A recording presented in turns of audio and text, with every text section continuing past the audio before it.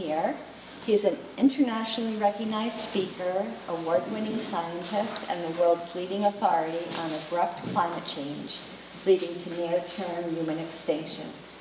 Professor Emeritus of Conservation Biology at the University of Arizona, Guy lived off-grid for more than a decade.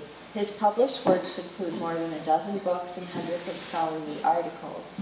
He has been featured on television and radio and in several documentary films. He is a blogger and cultural critic who speaks to general audiences around the globe and to scientists, students, educators, and not-for-profit and business leaders who seek their best available options when confronting Earth's cataclysmic changes. Let's welcome Dr.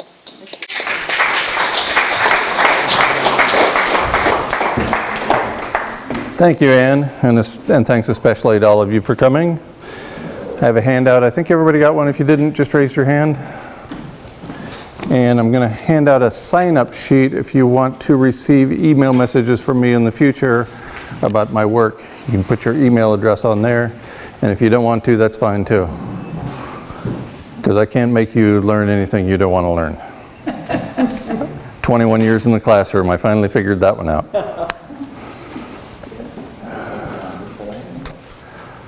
I am going to talk about abrupt, irreversible climate change.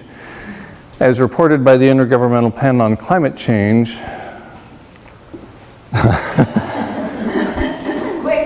that thing is very sensitive. You don't even touch that thing. Abrupt, irreversible electronics. Yes.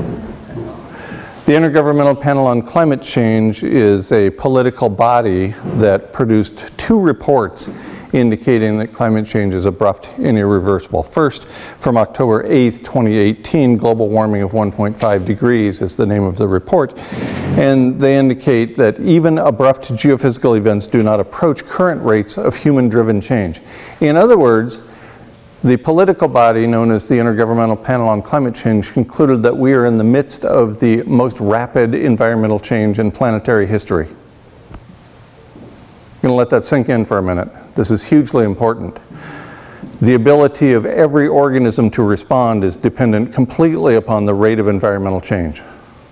The faster the environment changes, the less chance we have of organisms keeping up with that change.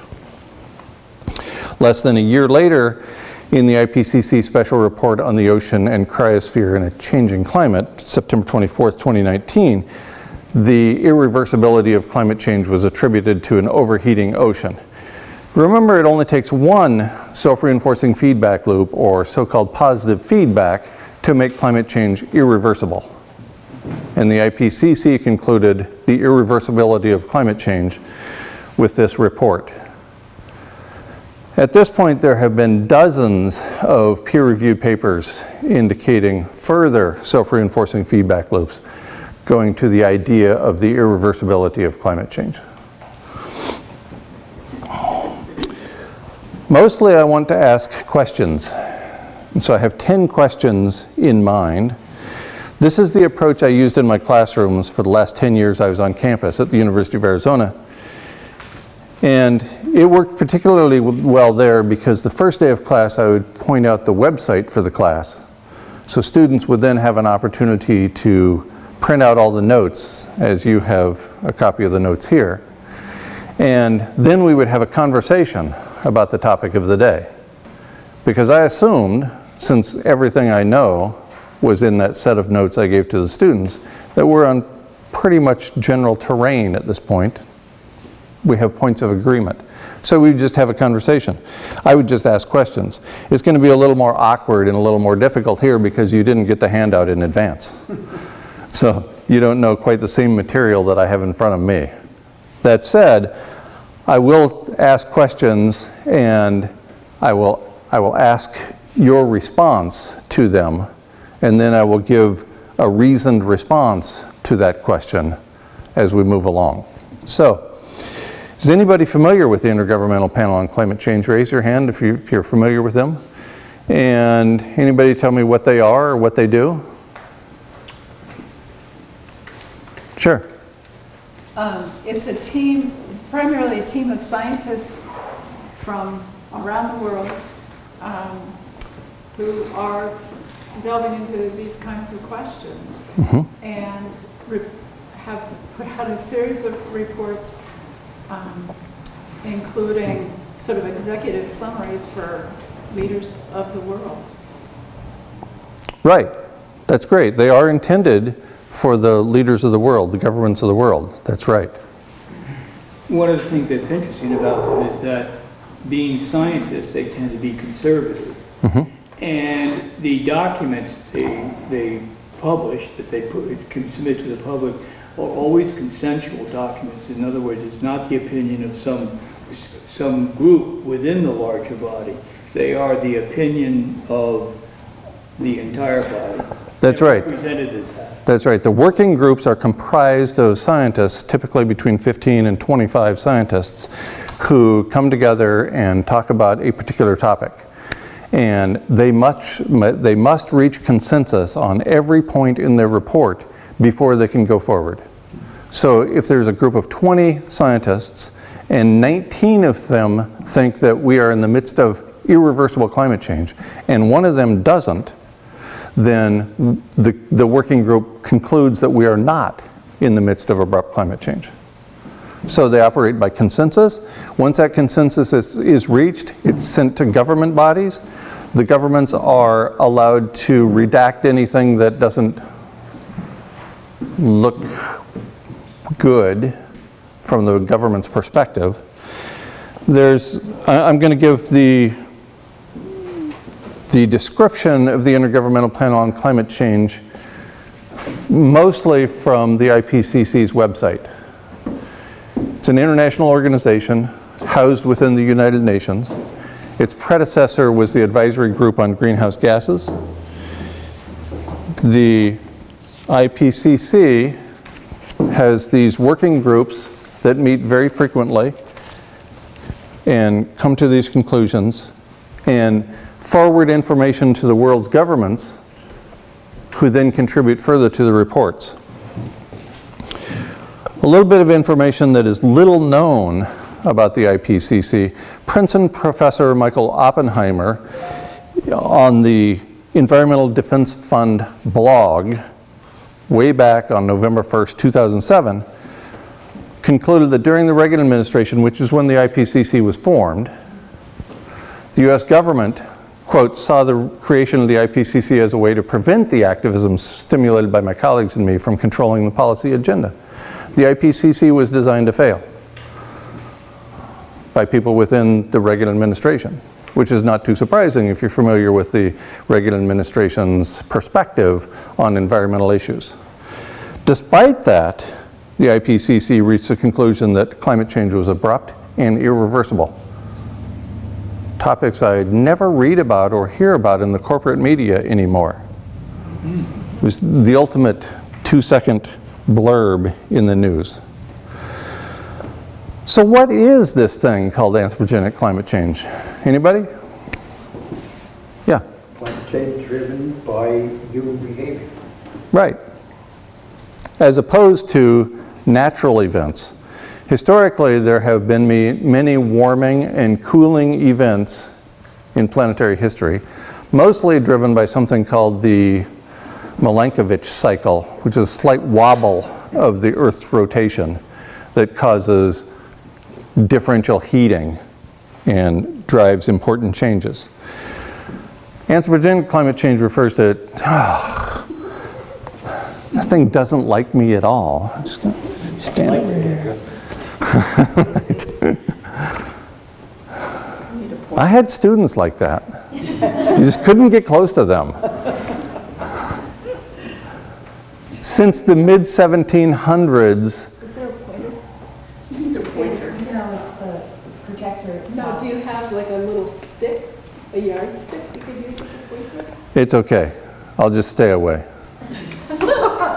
I know better now.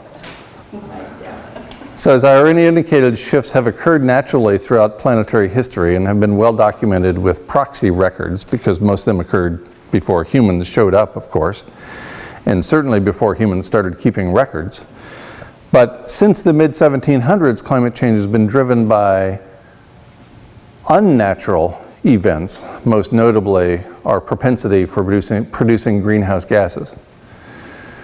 I refer to, the easiest way to understand this is you leave your car parked in a parking lot and the sun is shining, and you come out from the store you were in, the grocery store, whatever, you come out, you get into your car and it's warm in there, right? And you didn't leave the heater on. The car wasn't running that whole time. So I refer to automobiles as greenhouses on wheels because they so clearly show the greenhouse effect. This light comes in, energy comes in, and some of the long wave radiation is trapped. It can't escape. So it stays in that greenhouse that you call a car. And there are many other greenhouse gases besides carbon dioxide. That's probably the best known one, but there are 42 additional greenhouse gases, the most common of which is water vapor. And there's a very fast feedback with respect to water vapor. The planet heats, it evaporates water, goes up into the atmosphere, serves as a lens, just like some of us when we were uninformed, unenlightened children got magnifying glasses and shined them on ants to cause their deaths. And that's what the water vapor is doing in the atmosphere. And it's a very fast feedback loop because it takes a little energy to increase the heat of that water, increasing the water vapor in the atmosphere, which immediately begins further warming the planet. Others include methane that's fairly well known and many others. So a really important concept with respect to how we respond as a species, as a society, as a population, as a community, is habitat. What is habitat? We are, you know, one of the most horrible things you can call somebody is an animal, right? You call somebody an animal, that's a terrible thing. We are all human animals. Specifically, we're Homo sapiens, which means the wise ape. And in fact, we're a subspecies of Homo sapiens called sapiens, so we're the doubly wise ape. Sometimes I'm not so sure about that. But as with every other organism on the planet, every other animal, we require habitat to survive. Anybody know what habitat is? What is that? Maybe hunters, anglers, people who spend a lot of time outside trying to trap an organism so they can eat them. Every time I move something in my yard, I'm destroying habitat.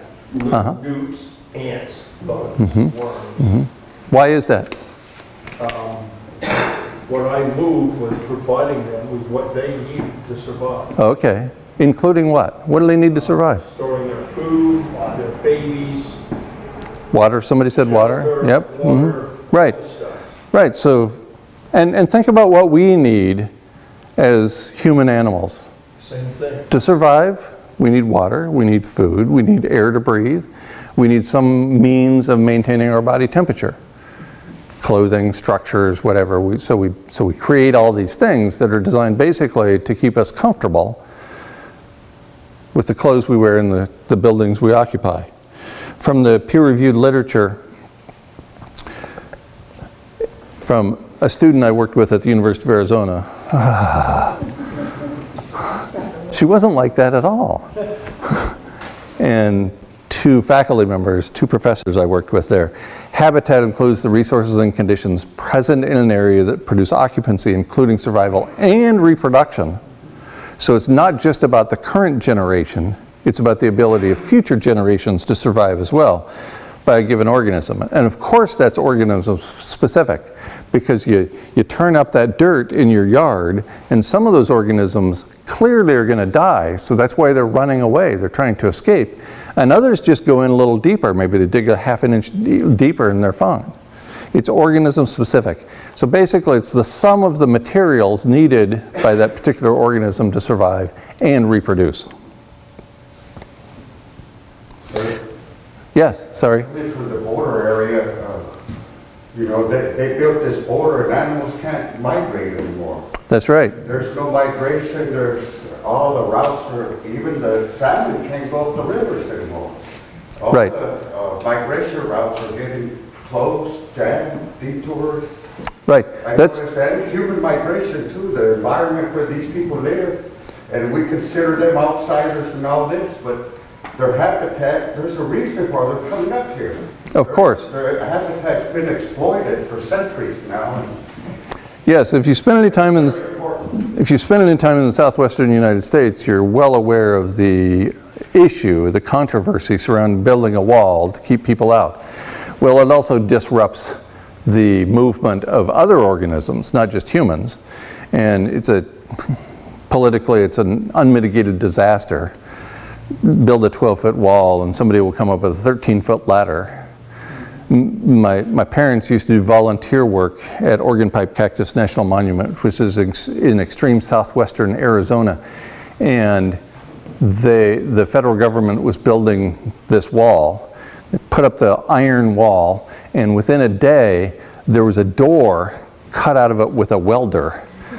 And the only doorknob was on the Mexican side of the border. So you can only enter from one way. So, Animals can't do that. right, but animals can't do that. And in Europe, some man called Europe a garden and the rest of the world a jungle. And now they're getting invaded by the jungle now. Right, absolutely. The feedback. So, the next question might seem a little strange. What is required to sustain civilizations? We have a civilization known as industrial civilization, but there have been many other civilizations that came before this one, and they've disappeared, but they have only existed within the last few thousand years. We have no evidence of civilizations before about 10,000 years ago when the Holocene started. So why is that? What do we need to sustain those civilizations? Daniel? You have to be able to grow food at scale.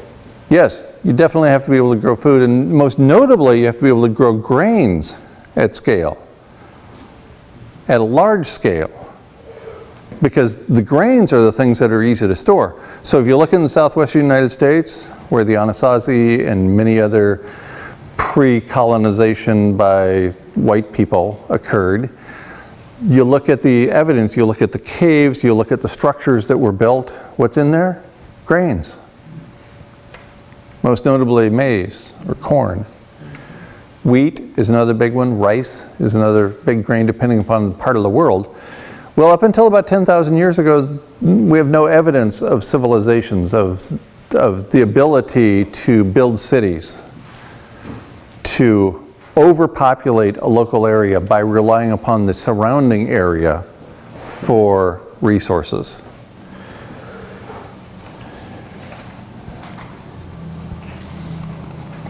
And that's because we have to be able to grow, store, and distribute grains at scale to maintain a civilization, at a large scale to maintain a civilization. And before the Holocene, there's no evidence of any civilizations. And so there must be something going on in the Holocene, because we had human beings for a few million years before that, and yet there was no sign that those human beings organized into things resembling cities that extracted materials from outside the cities and allowed for meeting places within. And so what's going on there? And so that gets at the question, what is required to grow, store, and distribute abundant grains? And it appears that what is required is a stable, cool habitat. We're going to have a talk after class. Over the last many millions of years, during the time there have been humans present on the planet, no civilizations developed.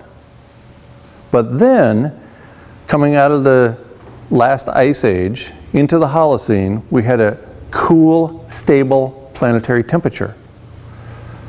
Planetary temperature was about 13.5 degrees Celsius. And suddenly, civilizations were popping up all over the place. It was like trolls on YouTube. They're everywhere. That never happened before. So, almost certainly, it was because the cool, stable temperature allowed the ability to grow grains store the grains and distribute the grains at a relatively large scale. That's where the evidence points in any event. Okay. Seemingly changing the subject, is anybody familiar with the El Nino Southern Oscillation? Yes. You seem to know a lot of things. You keep raising your hand. I'm just stretching, you know. It's you front of the room people. That's what's going on. What I know about El Nino is that it is a periodic disturbance that, at least in its present form, causes enormous heat that produces heat waves, especially in the southern hemisphere, but very definitely in our own, as we're seeing in the Northwest, for example, and the Southwest, and we may even in the bubble of Vermont come to experience these heat waves. Right. Anybody want to add?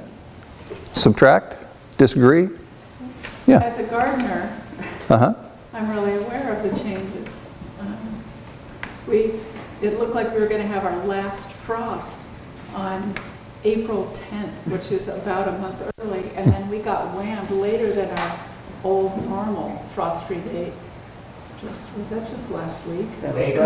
Right. 25 degrees in my garden here in Bellows Falls. We may have lost much of And the it apple caused crop. really Lost the catastrophic damage. Right. Lost the apple crop, this is apple growing country, so really obvious right here. Right. And so we now identify, during about the last 75 years, scientists have identified 3 stages of El Nino. There's the El Nino Southern Oscillation, there's the La Nina, and there's the neutral phase. And what we've had very uncharacteristically for the first time in at least 75 years, we're in the midst of a triple dip La Nina, which is the cooling cycle. The El Nino Southern Oscillation is characterized by warmer than usual sea surface temperatures. So you can think of the ocean as a battery that stores heat and greenhouse gases. And that heat and greenhouse gases are being put into the ocean during the La Nina. That's why it's cooling the lands where we live. But then the El Nino Southern Oscillation comes along. It's named El Nino, which means little boy in Spanish. And that's because it was first noticed by fishermen in places where they spoke Spanish, mostly South America, at around Christmas time. So at Christmas time, people noticed this sudden warming of the sea surface temperatures, which influenced the fish catch. So imagine that the ocean stores greenhouse gases and heat. During the El Nino Southern Oscillation, the ocean warms and releases a bunch of that heat and the greenhouse gases as well. NOAA announced on the 11th of May, just earlier this month, that after 3 consecutive years of La Nina, a cooling event, for the first time that we've been keeping track, for the 75 years or so that we've been keeping track of La Nina and El Nino, we've had this triple dip La Nina, which has made the planet particularly cool. And it appears that we're headed into a pretty significant El Nino Southern Oscillation at this point, which is likely to release abundant greenhouse gases and heat from the ocean. And that will be potentially catastrophic because in 2017, according to a peer-reviewed paper by James Hansen and colleagues, the temperature was the warmest it had been with any civilization present on Earth. So it's a particularly warm temperature already. That was in 2017. It's warmed up considerably since 2017. If we get a sudden and abrupt warming event from El Nino, that'll make things really interesting. Yeah. Since the ocean has been absorbing carbon for all along, and it's really saved us in a sense, but it's now reached a point where it's near capacity. Right. I wonder if you could explain the relationship of El Nino to the fact that the ocean is going to give up this this carbon, which will exacerbate heating anyway. Yes. Is there a relationship between Yes. that fact and the El Nino that you're talking about? Absolutely. You're just 2 slides ahead of me. Oh, I'm sorry.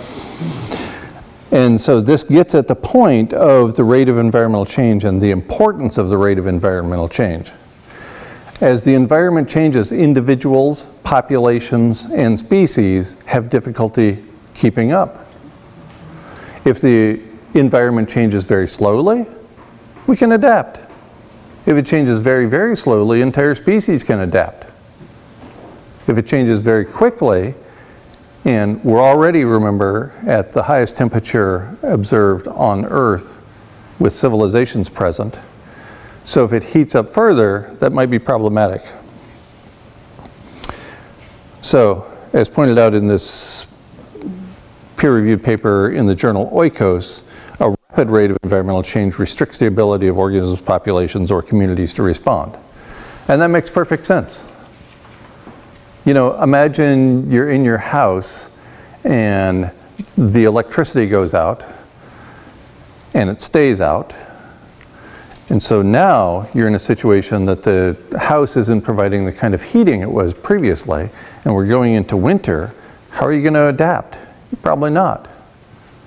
As human animals, unless we're going to come up with some way of heating the house, building a fire, preferably not in the middle of the living room. So unless you have other means of staying warm, you're going to be in real trouble. Sorry, I got a slide ahead of myself there. So the rapid rate of environmental change restricts the ability of organisms, populations, or communities to respond, as pointed out in this peer-reviewed paper in Oikos.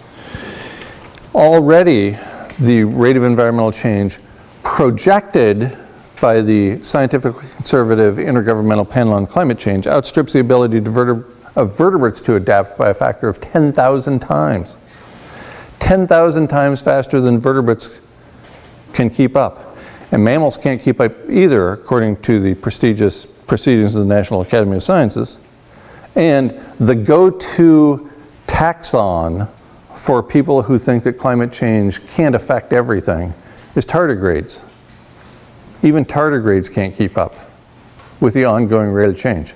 Vertebrates can't keep up, mammals can't keep up. We're vertebrate mammals. We fall into 2 categories of can't keep up. That's a problem. What are tardigrades? Tardigrades are, what are they sometimes called? They're small ocean...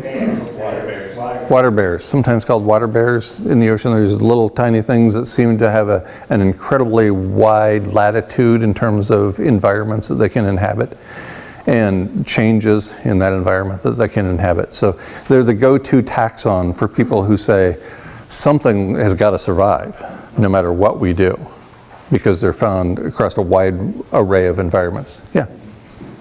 People seem to be broadly convinced that their big brains will get us out of any rate of change, no matter how quickly the rate. Sure. Can you elaborate on why that? We're really, really smart. We really are. I mean, we have these big brains that allowed us to conquer the world. There's been no other species in the history of this planet that has been able to completely change the planet at every level. From the air to the water. I grew up in northern Idaho a long time ago, and everywhere we went, my parents were big anglers and hunters, so we spent a lot of time outdoors. Every place we went, we just needed to carry something that would hold water, because we could drink out of the stream. I never imagined a world where I couldn't drink out of the stream. This was only 50 years ago. There's no place, there's maybe 2 places in the continental United States that I would drink the water now. It was everywhere when I was a kid. Now it's essentially nowhere. We have destroyed the planet. And it's not just us. It's not just us who needs the water. It's every other species on the planet that needs potable water as well. Now, some species are better adapted than we are at dealing with that water. I think I'll get a little more on point with your question later, but if I don't, please bring me back to it. With respect to the rate of environmental change, we're already in the fastest rate of environmental change according to the political conservative body known as the Intergovernmental Panel on Climate Change. We're already in the fastest rate of change in planetary history. If we want to speed that up, an ice-free Arctic Ocean will do the trick. The Arctic Ocean is the planetary air conditioner, and that's how it's referred to by scientists. The Arctic is the planetary air conditioner, not the Antarctic, interestingly enough. It's the Arctic that cools the globe. We're losing ice floating on the Arctic Ocean faster than at any time in planetary history, as nearly as we can tell. Why is the Arctic more significant in terms of that than Antarctica? Than Antarctica? Well, for one thing, about 90% of the people live in the northern hemisphere. And perhaps as importantly, maybe even more importantly, the jet stream is controlled, the jet stream for the northern hemisphere is controlled by a cold Arctic. So you've heard of the Polar Express. There's all these names that have come out within the last decade or so to describe new phenomena with respect to the weather or the climate. And that's because the ice is melting in the Arctic very rapidly. Two renowned professors, Professor James Anderson at Harvard and Jennifer McKinnon at the University of California, San Diego, predicted that we would already have an ice-free Arctic Ocean, or that it would occur this year. Fortunately, that seems extremely unlikely. The U.S. Naval Postgraduate School has put together a research team that this is what they do. They develop a 6-month forecast, a 6-month ensemble forecast, they call it. And the ensemble forecast, I check it every 10 minutes, I swear, around the 1st of April, because it goes out 6 months in advance. And starting 1st of April is when we get to the point that the end of September, which is when there's the least ice in the Arctic. So around the 1st of April, we start to figure out what's going to happen the end of September and whether we're going to have ice there or not. And the 6-month ensemble forecast, which is very scientifically conservative, indicates that we will not have an ice-free Arctic Ocean. In fact, there will end up at the low point on September 17th, according to the forecast I checked this morning. On September 17th will be the low point, and there will be about 4.665 million square kilometers of ice floating on the Arctic Ocean. So that's a lot. Anything less than 1 million square kilometers of ice floating on the Arctic Ocean is classified as an ice-free Arctic Ocean.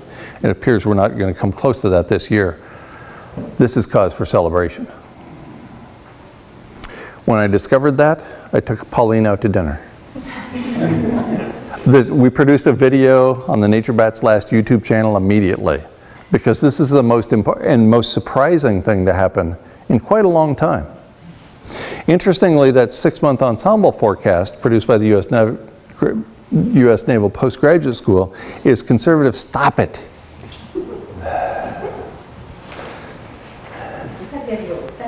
And we're going to have a talk. Some students just don't behave. I think you snuck in from the side that time. So I have to be sneaky, that's what you're saying. Come in from the back. The research team, the team of professors that put together the ensemble forecast that has been used only for the last 2 years, that's the same research team headed by Wisław Mawlowski that published a paper called The Future of Arctic Sea Ice in one of the most scientifically conservative publications on the planet, the Annual Review series. Specifically, it was in the Annual Review of Earth and Planetary Sciences in 2012. And they projected, based on the existing data, that we would have an ice-free Arctic Ocean in 2016, plus or minus 3 years. That takes us through 2019. We're 4 years after that. And we're not going to have an ice-free Arctic Ocean, I can pretty much guarantee it, this year. So that's amazing, and it's an indication of how conservative they are, because they were wrong the first time around with that paper in the Annual Review of Earth and Planetary Sciences. So they're taking a very conservative approach this time around. From a scientific standpoint, what do you think their models were missing? Well, they relied upon a linear projection, so they had relatively few data points. They only had data up to 2009, and satellite data for the Arctic Ocean started in the late 1970s, I think 1979. So they went up to 2009. That's not very long, 30 years. And so they had this 30 data points, and the last of them was 2009, which was by far the least amount of ice floating in the Arctic Ocean to that point so far. So whereas without that 2009 point, maybe the linear projection they were using would look like this, but with 2009 it dragged it down, so it hit 2016 plus or minus 3 years.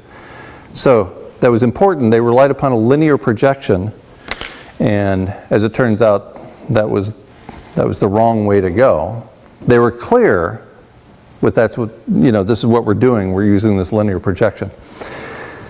And so they caught all kinds of flack for that, as you might imagine, because this appeared in a renowned peer-reviewed journal. And they were wrong. They were wrong by a lot. 2016, plus or minus 3 years. I remember the first corporate media news story I saw about this. I think it was in US News and World Report. Maybe it was USA Today. And the headline says, ice-free Arctic Ocean in 2016, 84 years ahead of schedule. Like everything happens in 2100. We all knew that, right? Nobody told the Arctic, but we all know that everything happens in 2100. That's the IPCC's approach. Everything's going to happen in we're going to have this planet just like we have right now, and then we're going to be sailing along. We hit 2100, bam, like we're going to hit a wall. That's insane. So there's no 84 years ahead of schedule. Yeah. If you exclude that outlying data point, what would the projection be? Oh, that's a good question. I have no idea. I should go back and look. It's an open access journal, so anybody can track down the Annual Review for Earth and Planetary Sciences, find the January 2012 edition, find the paper called The Future of Arctic Sea Ice by Mislav Weslowski, he's Polish, and 3 other authors. And you can see, if you take out that point, where it would have ended up. Yeah, Daniel? I want to go back to ENSO for a second. There's a lot of variability and a lot of unpredictability around that, isn't there? Like, oh, yes. How much heat is going to be released, and when, and how long it'll last, all those things. And going into this, the 6-month ensemble forecast, I wonder sometimes if they're not too conservative. After that screw up the last time, maybe they went too far the other way. Yeah. And I have to admit, I didn't read the report, and I don't know what's in their models. Do they figure the ENSO? No, they don't. Because the ENSO, the El Nino Southern Oscillation, is notoriously unpredictable. I don't think any scientist would have predicted a triple dip La Nina. It's the first time in the 75 years we've been keeping track. So that's a bug that might overcome the system. So it could be that the El Nino comes along, probably this fall. If it persists as expected through next year, then that might be enough to cause an ice-free Arctic Ocean next year, if not this year. And that's a really big deal. And again, I'm stunned we made it this long without an ice-free Arctic Ocean. Yeah. I'm curious as to whether or not a factor in any of this, particularly that 3-year cycle, has anything to do with the 3-year pandemic that we've just come out of, the much lower production or burning of fossils during that period, and could that have shifted things enough to be noticed? Yes, I'm going to get to that point where you're bringing up something called aerosol masking, which is the best kept secret in climate science. I'm going to get to that shortly, so if you just bear with me. When did the Industrial Revolution begin? People know this one. 1750. Yeah, 1750 plus or minus a few years, somewhere in the mid-1700s. Mid-1700s in Great Britain, when we came up with machines that would make things go faster than the way we were doing them by hand. So that's the bottom line. Then we get to your question. Is anybody familiar with the aerosol masking effect? Has anybody ever heard aerosol masking until I just mentioned it? 1, 2, 3, 4, half a dozen. Yes, everybody knows the aerosol masking effect. What's the matter with the rest of you people? That's amazing, because usually when I speak, I did not discover the aerosol masking effect until 2012, which is 3+ years after I left active service at the University of Arizona. Had I known about the aerosol masking effect, I would still be on campus, drawing the 6-figure salary for doing the work I love to do. But no. So I'm surprised people know about aerosol masking. The aerosol masking effect results from industrial activity, as do those greenhouse gases. But in this case, there are tiny particles, aerosols, that are put up into the atmosphere. And they act as something like mirrors or umbrellas, preventing sunlight from getting through the atmosphere. So imagine putting a shield in the upper atmosphere, specifically the stratosphere, and that prevents light from coming through. If the light can't come through, then it can't warm the planet and produce those greenhouse gases. The aerosol masking effect involves these tiny particles, according to James Hansen, the godfather of climate science. The aerosols fall out of the atmosphere in about 5 days. He said this in numerous interviews and presentations.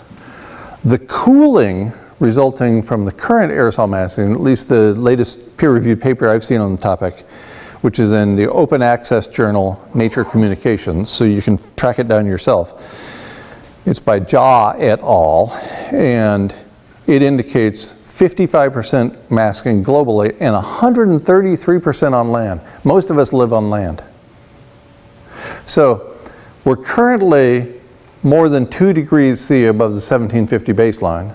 Let's say we're at 2.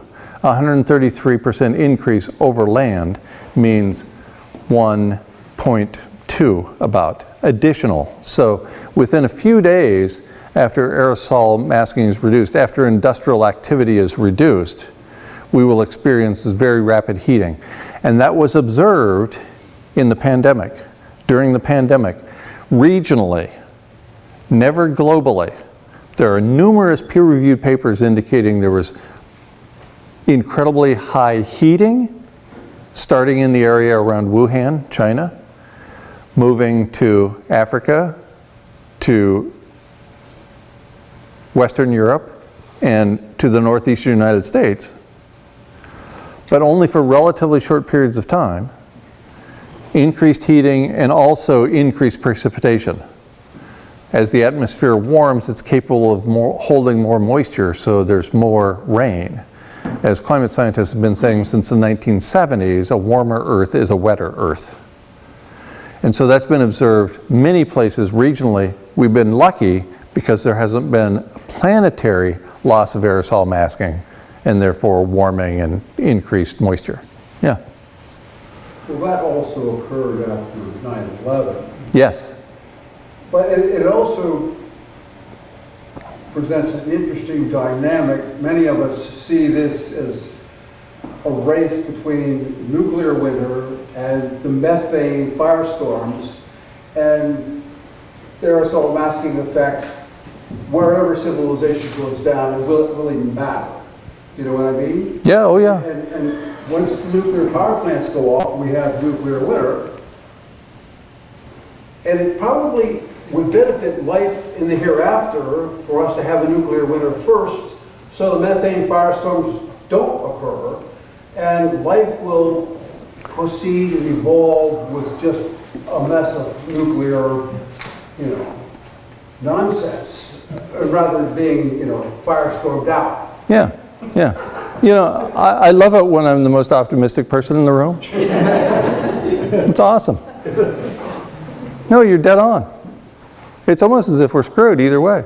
It's like a volcano. Every time there's a volcano, that's the air. Yes, yes, that's right. So, as I already indicated, by accounting for sampling biases,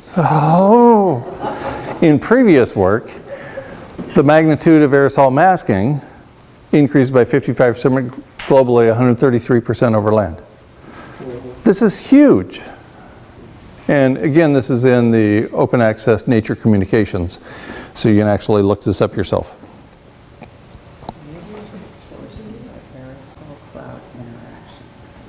So, their word or their phrase for aerosol masking.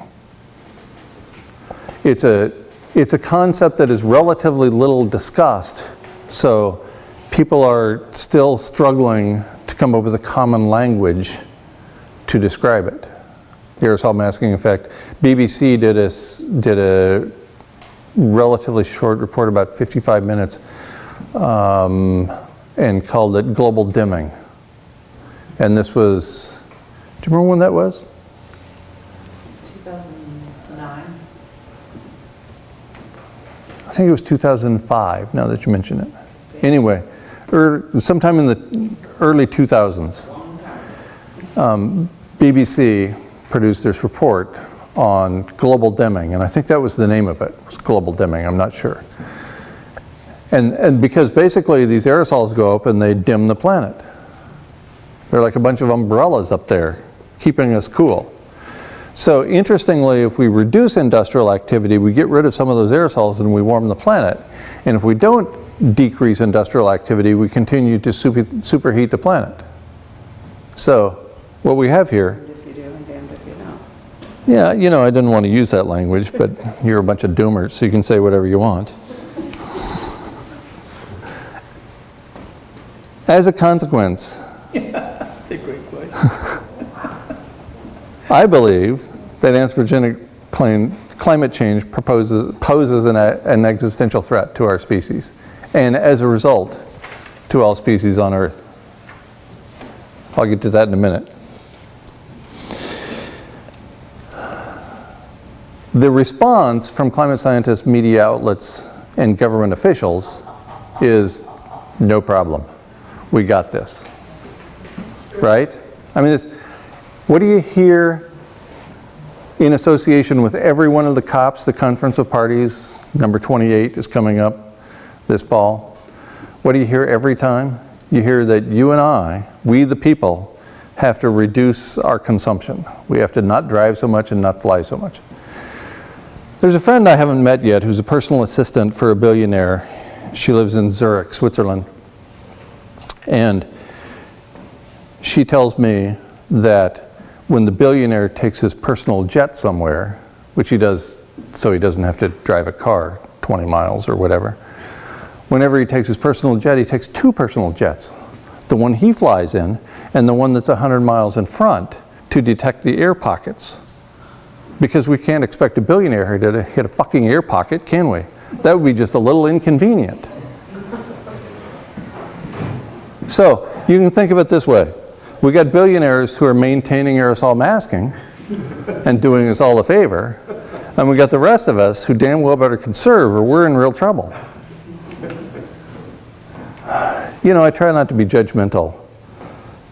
All the evidence from neurobiology indicates that we have very limited amount of free will. So all those billionaires are just doing what they're programmed to do, right? So I try not to take it all so personally. A little bit more on the numbers. As little as a 35% reduction in aerosol masking, which probably equates to a 35% reduction in industrial activity, causes a very rapid rise in global average temperature.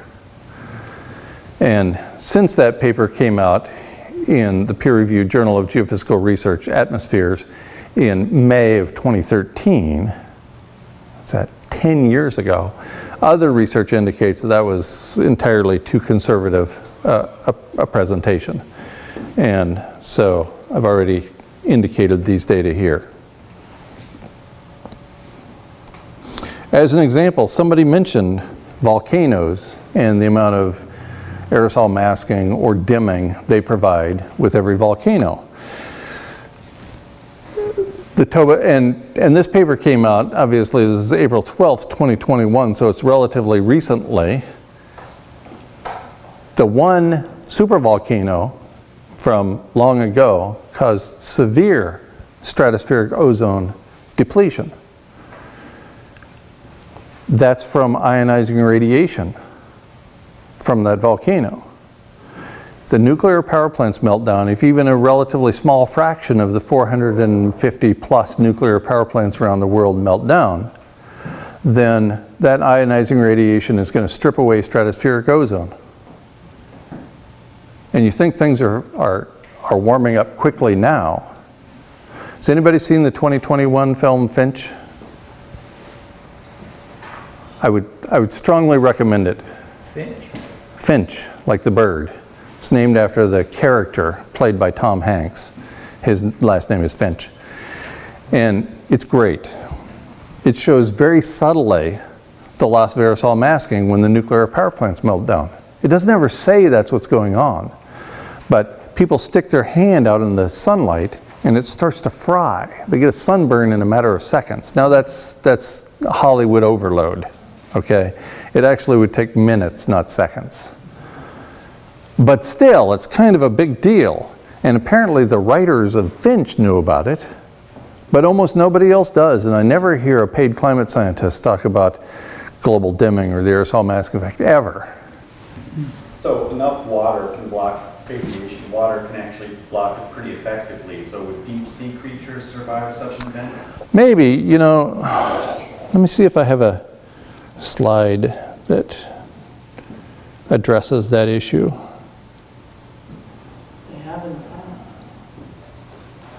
Yes, they have. Oh, there we go. This is a famous paper by Giovanni. You'd think I'd learn, right? I'm a sentient animal. But no.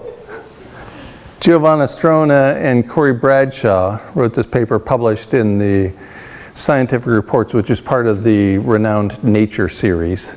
It's open access, and they indicate that the odds of surviving a 5 to 6 degree Celsius global average temperature rise from the starting with the mid-1700s. So we're already at 2. If we have an additional 3 or 4 degrees global average temperature rise over the next several hundred years, they say we'll lose all life on Earth. And then they say a rogue, seemingly desert Earth wandering across the universe could still have some tiny chance of blooming again under some lucky and unlikely circumstances. This from the renowned Nature series of publications. So maybe bacteria would make it, but probably not. The rate of environmental change is the all-important factor here. It's already warming faster than at any time in planetary history. But this warming of an additional 3 or 4 degrees Celsius beyond what we are right now has the potential to destroy all life on Earth. That's just based on the rate of change. That doesn't account for the nuclear power plants melting down, stripping away stratospheric ozone with the ionizing radiation and causing superheating of the planet.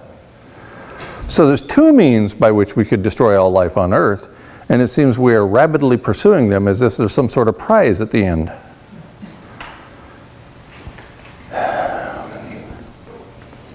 I'm such a bummer. You've been doing this for years. Yeah, you'd think I'd learn. Well, grow used to it. I'm used to it. Okay, so I think I'll just stop right there. Yeah. One point I'd like to make is that when we talk about the miscalculations of scientists, the scientists, much like the human race in general, see progress in a linear fashion. Exponential growth is not something, and I think that's why we're seeing so many reports over the last few years of scientists saying, oh my God, I was so off. Look, this is going to happen, that's going to happen. Because they did not take into consideration that Mother Nature, who, as you quote from that wonderful person who talked about nature batting last, doesn't go by linear growth, goes by exponential growth. Right. And, you know, interestingly, we're only familiar with linear growth. That's how we evolved as human animals, is we predict the near future based on events that have happened in the recent past. We're only familiar with what has happened during our lives. Last decade or two, we should be able to use that to predict what's going to happen over the course of the next decade or two. That's the way we've always operated, and that's the way all organisms operate. But now we're in the midst of exponential change, and we're very poorly suited to deal with exponential change, along with every other organism on the planet. We're in the midst of the most rapid environmental change in planetary history. Keeping up seems like a pipe dream. As clever as we are, Homo sapiens sapiens, the doubly wise ape, and yet we can't keep up with the current rate of environmental change. Yeah. When did man get so fragmented? States, nations, counties, everything's separate. Now we're almost at a point of civil war in this country. We're armed to the teeth. Our children can't even go to school because they get killed. School shootings, mass shootings everywhere. War with Russia, China. When did we get so fragmented till we separated from the environment? Is it an issue of consciousness somehow? We can't see holiness anymore. We're so fragmented. We can't crystallize ourselves. We're so mentally in psychosis now. I see this problem more of our separateness from everything. We're such a lost, fragmented society. We can't even make peace with our own kind, let alone the creatures to make our lives possible. The smallest ones to pollinate our crops. When did we lose this wholeness? Did we surrender our wholeness? Be born in a world that I see that is so syncretic in its nature. The moon, the sun, the earth, the way it spins. How did we lose this? How did we lose it? As nearly as I can tell, that happened during the cognitive revolution. The cognitive revolution occurred a little over 70,000 years ago. And during the cognitive revolution, for reasons that are unclear, humans decided they were different from and therefore superior to all other organisms. Nobody knows why that happened, but suddenly the wise ape decided they were the wise ape. Suddenly we, collectively, not you and me, as a species, we decided we're different from everything else. And that's when the exploitation began. So if your virtual absence of free will is not enough to convince you that this isn't your fault, and it's not her fault, and it's not your fault, then how about the cognitive revolution, which is more than 70,000 years ago, when we decided as a species that we're superior to every other species on the planet, and therefore exploitation is just what we do. Well, are you saying for all cultures in the world? Yes. For some reason, well, let me take that back. Indigenous cultures have never bought into the idea of civilizations.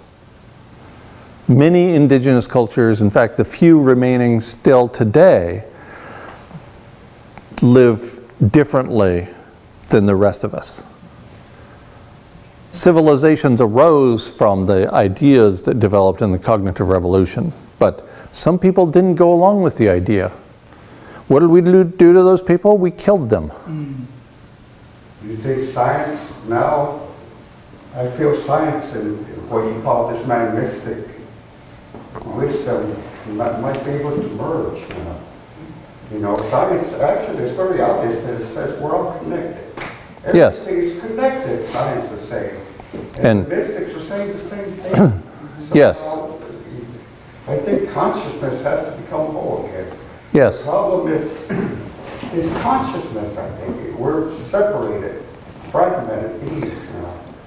Edward O. Wilson, E.O. Wilson, who died December 26th last year, was a professor at Harvard. He wrote a book in the late 1990s called Consilience, The Unity of Knowledge.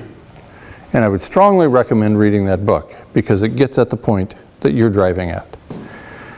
Wilson points out that we have it within our means as big-brained Homo sapiens to merge spiritualism with hardcore science.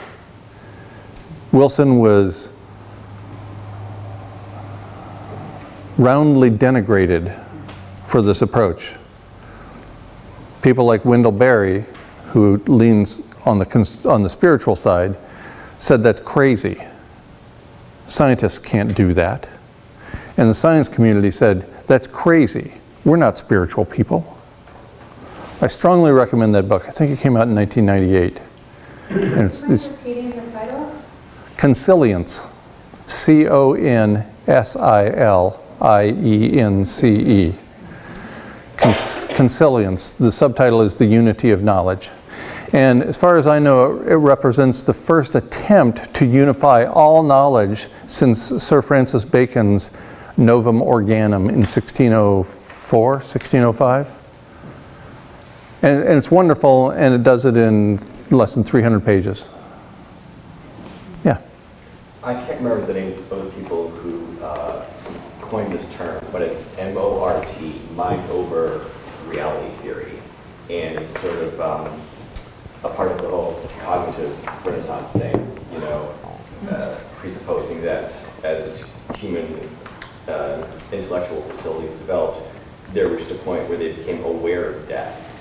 And that led into this sort of like root dissociation where they had to be like, no, I can't think about death, otherwise all I'll think about is my own mortality. And that separation of sorts was evidently very evolutionarily successful. And you could probably argue that that led to a lot of the separateness that we see in modern culture. As Edward Abbey, the Southwestern American writer, wrote, the fear, something like this, the fear of death stems directly from the fear of life. A man who lives fully is prepared to die at any time. He was a little misogynistic, but I think it applies to women as well. But his point is that if we live fully, then it doesn't take 65 or 70 or 80 years to have a full life. It takes months or minutes. The present moment. Absolutely. The present moment is all we have. Homer wrote in the Iliad, any moment might be our last.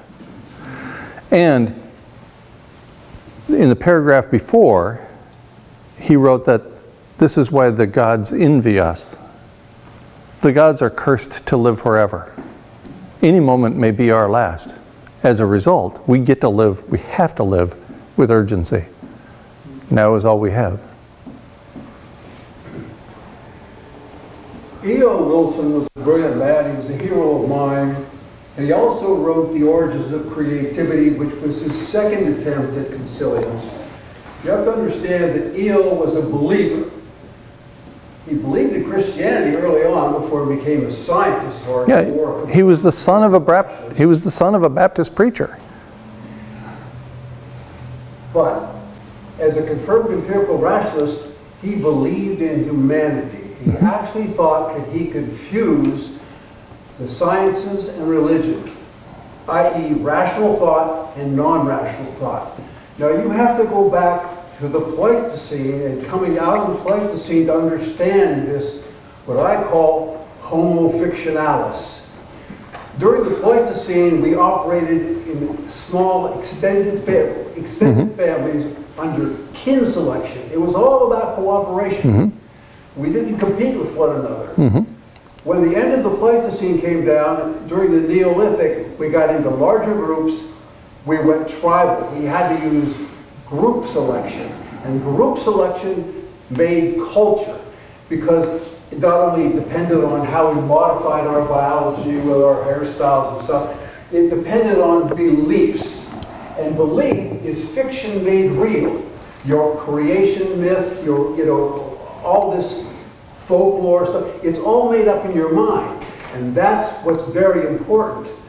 So people have been fighting about their culture and about their beliefs forever and ever. And that's why we can't fuse science and religion. It's all made up.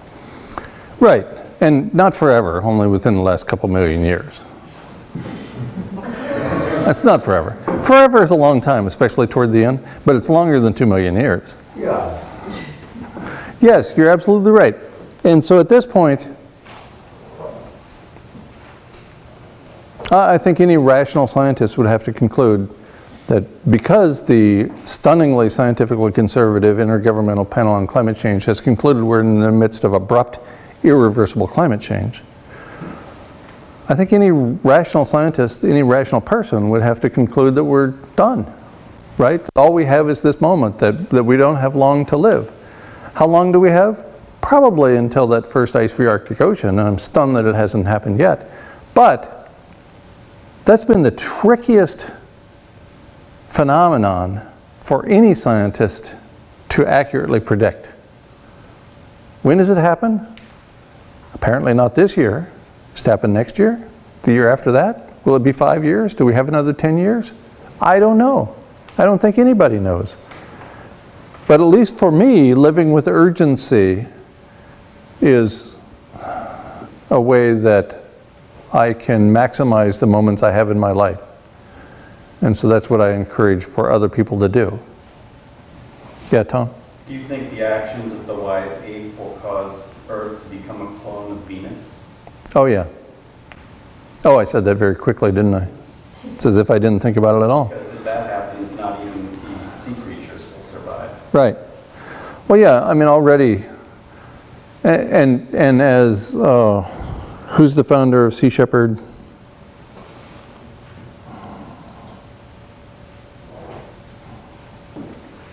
Come on, everybody knows, right? White hair, bearded guy. That's everyone. That's everybody in Vermont. Just all the men. Paul Watson. Paul Watson is a renowned study of the oceans. He's spent his life in the oceans. He said, without a living ocean, none of us survive.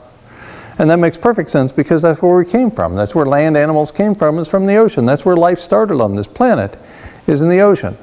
So of course, without an ocean, we don't survive. And it appears that we are intent upon destroying all life in the ocean so we can have another fish sandwich or whatever. And at the same time, I don't want to be judgmental about people who eat fish sandwiches. You know, I've been known to do that myself.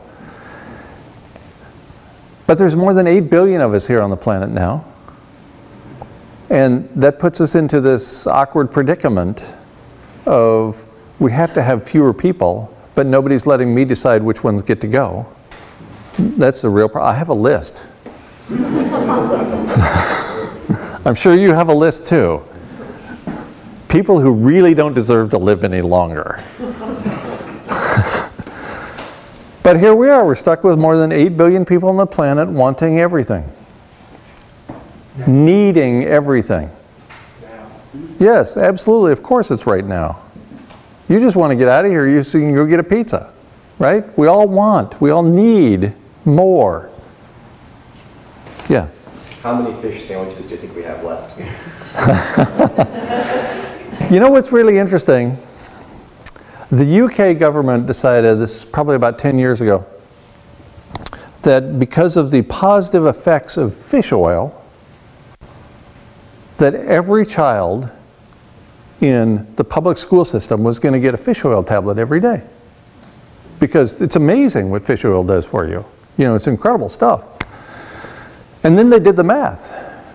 There's not enough fish in the ocean 10 years ago for every child in Britain to have a fish oil tablet every day. We ran out of fish for that. I don't know how long we have. I'm stunned we made it this long.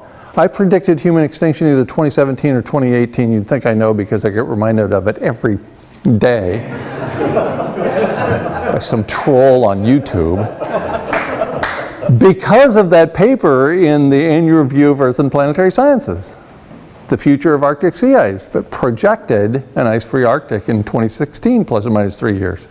So I thought we were toast then. That's 5 years ago. I've had 5 years beyond what I thought I would live, and my back has hurt really bad for that 5 years, but I'm glad I've had it anyway. Every moment is something to treasure. I don't know how long we have. I don't think we have long. But, you know, if you really focus on living, fully living every moment, then a year can be a long time, and I think we probably have a year. So then you could say, Never had long. well, of course we've never had long. I mean, death is always there. Death is always over the shoulder, right? But we have now. I've been listening to your podcast for a while now. The last one I heard was you come to Bellows Falls to make your peace, you know. Mm-hmm. Kind of like the ending of... You know, it's pretty interesting. I moved with partner Pauline to Belize in 2015. No, 16. 2016, July of 2016. And in 2017. Yes, when I thought it was going to end in 2017. Right? But everybody, 1,000 people sent me email messages saying you're moving there because it's going to allow you to escape from abrupt, irreversible climate change. And I'm like, no, the planet is heating. I'm moving towards the equator. That's stupid. That's the wrong way. So then, of course, we moved back to the United States, specifically to New York, a town called Pleasantville. I couldn't make this shit up. And that's because Pauline's youngest sister was diagnosed with cancer, and she's the oldest of 4 children and the only one capable of making an intelligent decision. So we moved back to try to take care of her youngest sister. And everybody said, oh, look, he's moving north because the whole thing's falling apart. And then we had to get her father into hospice care because he clearly had Alzheimer's, although nobody would admit it yet, so we had to get him diagnosed and blah, blah, blah. So we moved down to where her other 2 siblings live in Central Florida, and if you've ever been to Central Florida, you know how stupid that is. The things I do for you.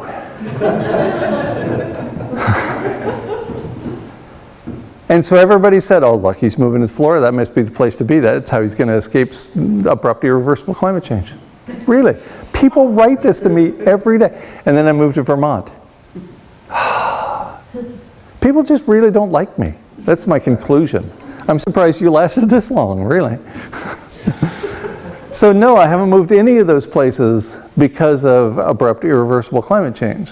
I live where I do and how I do because I know about abrupt, irreversible climate change and because I'm interested in being with people I love in a place that I love. Central Florida was an exception. The things we do for love.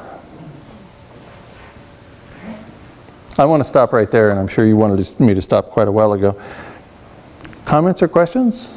We can take as much time as you want. Daniel? Hi.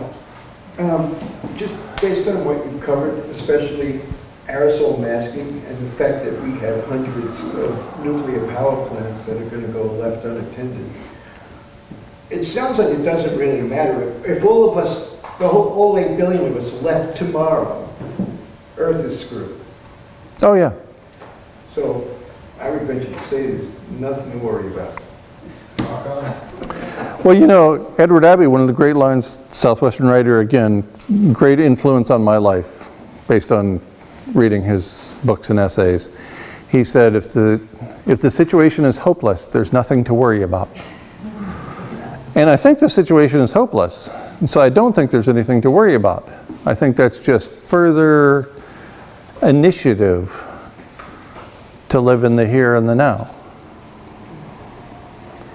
You know, you all knew you were going to die, right? Probably when you were 12. I remember I was 11. I figured it out.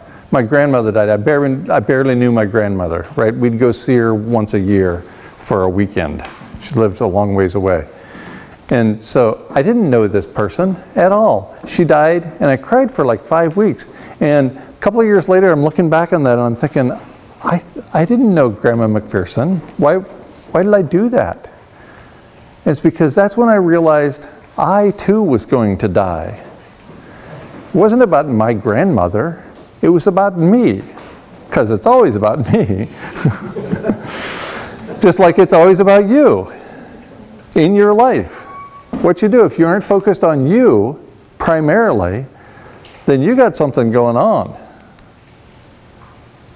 Yes, it's about the people in your life. It's about your family and friends. It's about your collective community, but it better be about you too. Nobody's going to take care of you except you. I think that we have used all the resources of this earth, so we have nothing to complain about. You know, the children, the 7th generations that are coming after us, we only borrow this earth from them. Us, we have used everything. Every single one of us in here, we have used the earth to its extreme. We have nothing to complain about. If we die tomorrow, we can say we have used it up, partied it up. Yeah. And I don't know if we can feel good about our children leaving. I pray that my children don't have to suffer too much during this end period. Sure. I pray that they come into this world, the time that they have, that they live fully, with full of love, like you said. And I know that us, we have celebrated, we have used the earth.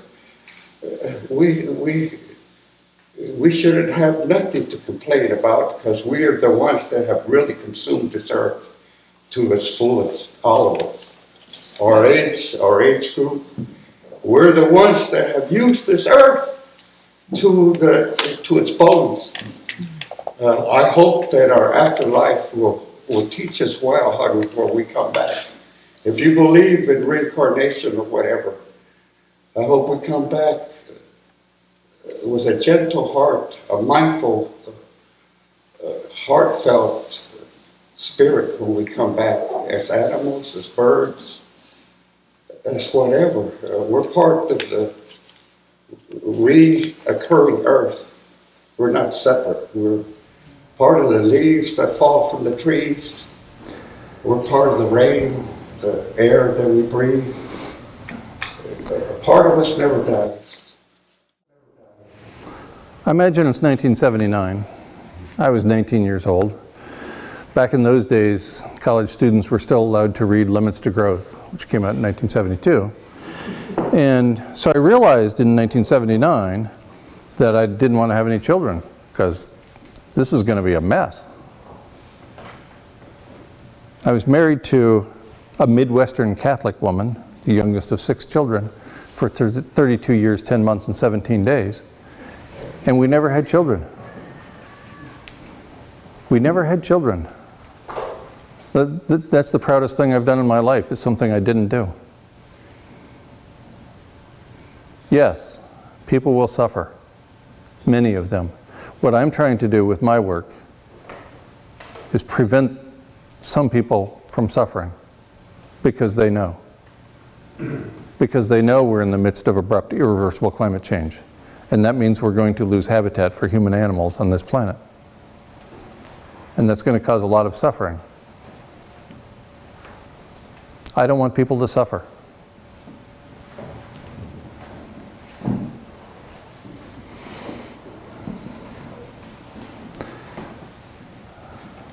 Thank you all very much. I think we should wrap this. Thank you.